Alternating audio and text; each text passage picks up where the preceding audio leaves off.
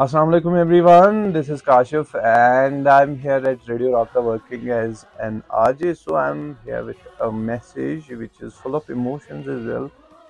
I have been the pass out of Islamic University of Science and Technology from the Department of Journalism and Mass Communication. Immediately after I passed out from the university, from the department, I immediately got this job. Me personally, being the pass out of the department, I can say the dedication of the teachers towards me, towards my entire class or whosoever is studying there is phenomenal. I think I'm sitting on this chair of RJ.